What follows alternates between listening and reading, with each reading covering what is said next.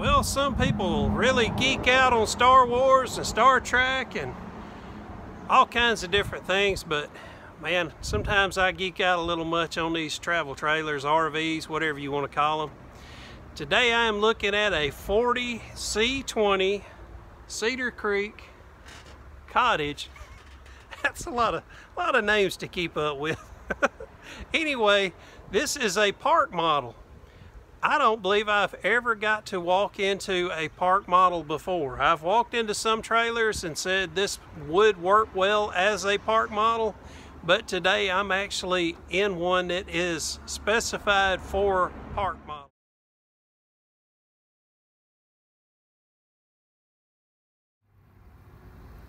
And before I forget, I am very grateful to the dealerships that let me do what I do. Let me come out here and show y'all what they have in stock and that sort of thing. Today I am over at Reed Camper. That is in Huntsville, Alabama.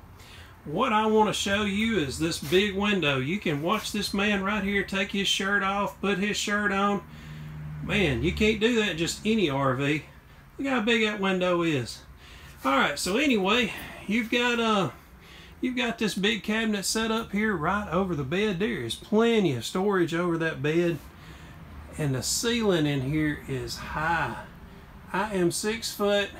Usually I can touch the ceiling in anywhere I'm at because I have arms of an orangutan, but I cannot reach up to touch the ceiling. But I do want to show you how huge this cabinet storage is in here. Now I will say that this storage on this side of the bed is quite high, so I don't know that you would ever be able to really get up in there too often. But that over the bed is definitely at a height level you could easily access. Now right in here you've got a washer and dryer hookup. You've got sliding glass doors right there, those mirrored doors. You've also got a way to hang clothes in there if you do not want to use that as a laundry room. And right beside the bed you've got USB ports on both sides of the bed. You've also got electrical outlets on both sides of the bed. So let me kind of show y'all around this bedroom here. Again, I know I showed you the half-naked man out that window there. And that is a mirror over there. That is not a window. But anyway, look at that wall there. You could put a 80-inch TV along that wall right there if that mount would hold it. Definitely could. It will hold quite a bit, but I don't know how big of a TV it will hold. But square footage wise, my goodness, you have got a huge wall right there. Also up here in the ceiling, I need to show you that you have your heat and air conditioning vents up into the ceiling area here. You've also got a ceiling fan. Now that's what that is. They just do not have the blades installed. And I would imagine they wait till they have got this thing put in place before they install those.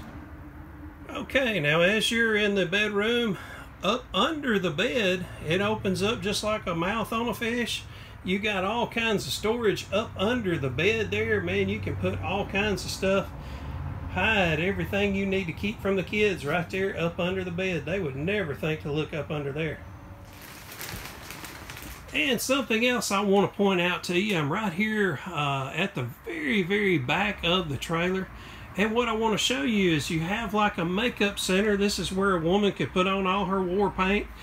You've got USB outlets over there. You've got electrical outlets. And this thing's already pre-wired for Wi-Fi and all that great stuff. So, man, I tell you what, every woman would love to sit there and put on her war paint and look out that window right there every day. I guess that's why they put the mirror right there. How about that? All right, well, let's go check out the rest of this thing. And again, right there is the door that we came into to get in this thing. And man, we are right at the back of it. So you've got a little bit of storage right here, right as you come in the door, which would be great to put your winter coats, that sort of thing. Definitely plenty of storage to put them. And we got a door here that will divide the master suite from the rest of the place. I tell you what, before we go too far, let's show you where the business happens, right? So you've got a foot flush toilet here, and I believe, yep, that is a porcelain. So you've got the porcelain toilet right here, and you've also got a vent right there. One thing I will say that I do not like about having this vent right here, if the company happens to be watching this, men stand up when they take a leak, they splatter, it happens. it would all go down in that vent, and then that vent would be blowing it all back up into this unit. You would always have the bacteria going on. You do not need to put vents anywhere near toilets. That should never happen, whether you're building a house or whether you have a RV, whatever you want to call it. Never put a vent by a toilet. All right, so you've also got you got some cabinet storage here right over the toilet. You've got a mirror in there, and you've also got plenty of room to put shaving cream and all kinds of great stuff. You've got some hooks on the wall here where you can hang stuff up. You've got mirrors over here as well, right over in front of this sink. Look at this fancy sink. So they've got two faucets here in case two of you need to wash your hands at the same time, which really don't happen that often, but it does impress a lot of people. And you've got a real nice shower. Now, I believe Dennis Rodman could even take a shower in this thing and not have to worry about needing a skylight. I guarantee you that is a good 9 foot up in the air. And you've also got a fantastic or max air fan. I don't know which one that is, but it is in here. And you've also got plenty of storage in here beside the shower. And they've also got a little hook doolally right here that you can hook this door shut, so that while this thing is in transit, you don't have to worry about that sliding back and forth. Now, what I do want to show you is there is a lot of storage under that sink there. Look at all those drawers and that open space that you can store stuff. Very, very nice. And you've got a sliding door. That's what this is right here. This door will slide back and forth and give you your privacy, and it is latched right here. Matter of fact, I'll undo that so somebody don't break it. All right, so now let's go by this doorway here and let me show you that. And there we have it. Look at there. We've got us a sliding glass door, and that is right across from that bathroom we just came out of. All right, now I want to show y'all something I think's pretty neat. We've got a dinette right here. You have got 4 chairs to go with this dinette. Good thing is you can move these chairs around anywhere you need to, but I am going to show y'all a good hiding secret about RVs. You go to the back side of the chair and look at that.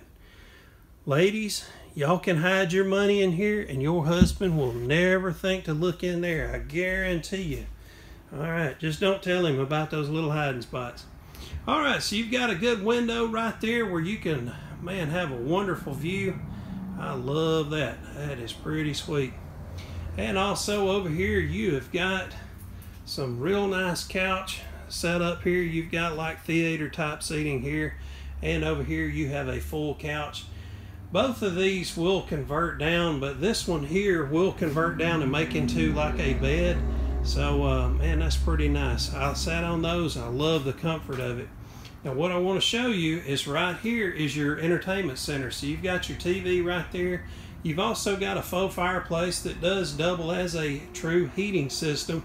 But what I want to show you is that if you're at that couch, you've got a good view of the TV area, and if you are over here, you have a good view of the TV area, and if you are sitting at the dinette, you have a good view of the TV area as well.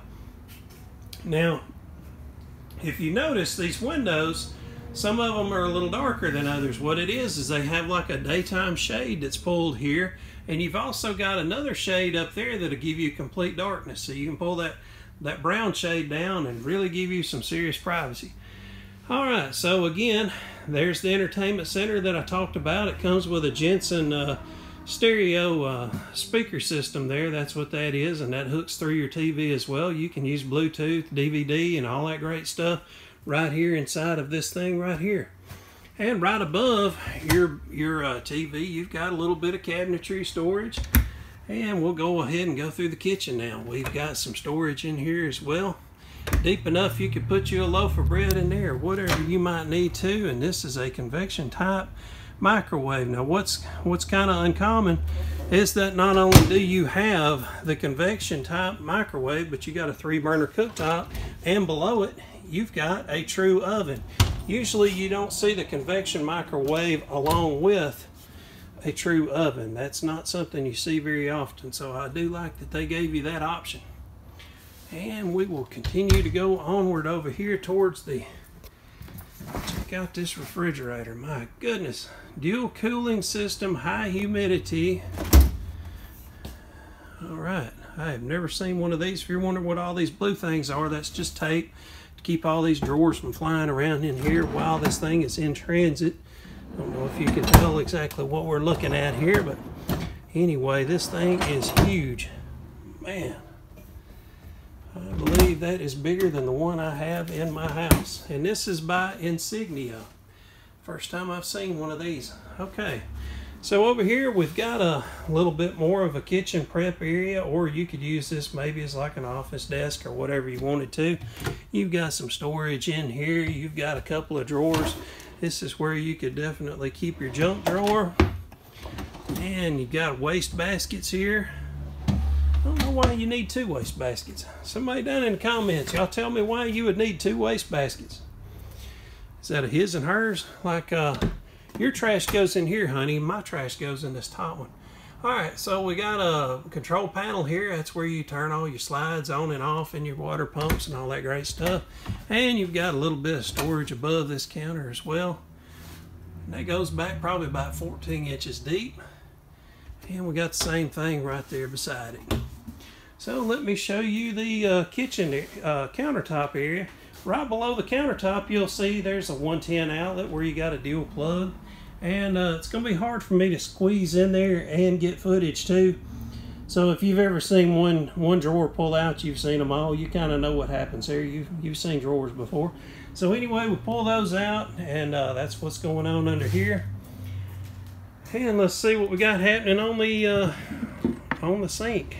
We got a dual bowl sink. Very nice countertop. I don't know what this material is, but it's very heavy. And you've got the little faucet there that will move around. You can hose down your broccoli or your dog or whatever you got in the sink.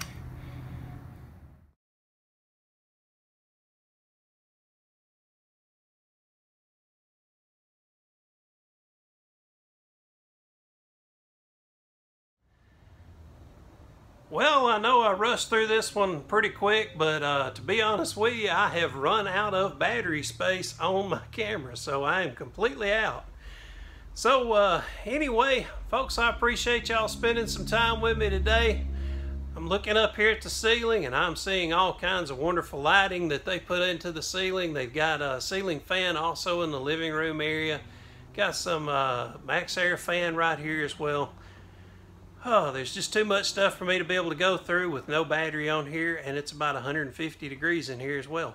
Folks, I appreciate y'all spending some time with me today. Hey, if y'all would, leave down in the comments below. Let me know if you want to see more of these park models. Like I said, I believe this is the first one I've ever stepped foot in. So, man, I appreciate y'all spending some time with me. Let me know what you think. We'll see you soon. Bye-bye.